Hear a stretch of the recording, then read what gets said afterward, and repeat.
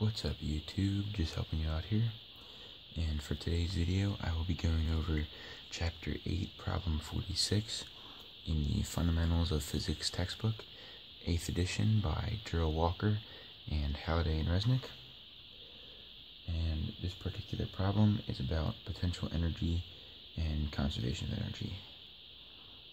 And Problem 46 talks about a 60 kilogram skier, and he's going off of a ski jump, and his initial velocity is 24 meters per second directed at 25 degrees, and his final landing speed is 22 meters per second, and he falls a total of 14 meters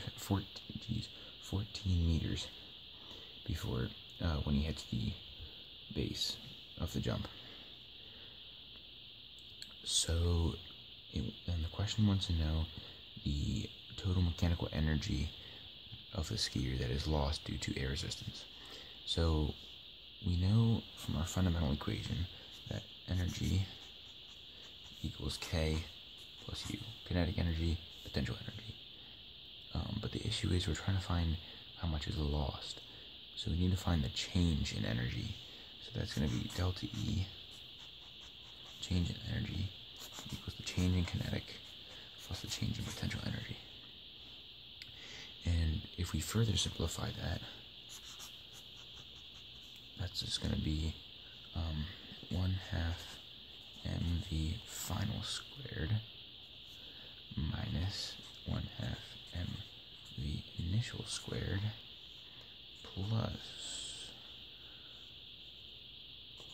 mg y final minus mg y initial. And we can simplify that a little bit by taking out the 1/2 and the m here and the mg here, and we get 1/2 m, and we get v final squared minus v initial squared plus mg y final minus y initial. And then when we plug in our values, we get 1/2 60, and we get 24 squared minus 22 squared plus 60 times 9.81 times,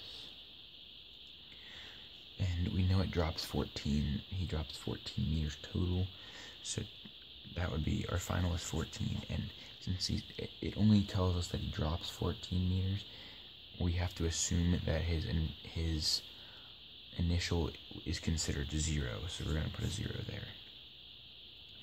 And one thing just to be careful of, when you're doing delta K, you have to make sure you do it in this format, like v final squared minus v initial squared. You can't just do v final minus v initial, all of that squared, because when you multiply those out, you will not get the same number. So you have to make sure you square each individual term on the inside. But nonetheless, when you do that, you should get 1.1 times 10 to the 4th joules of energy that is lost due to air resistance. So that's it for this problem. Do not forget to request something that you would like to see. You can either do that in the comment section, or you can DM me on Instagram, which will be in the description below. Please like this video if it was helpful. Like I said, leave a comment if you have an idea for a future video, or if you have a question about something I did.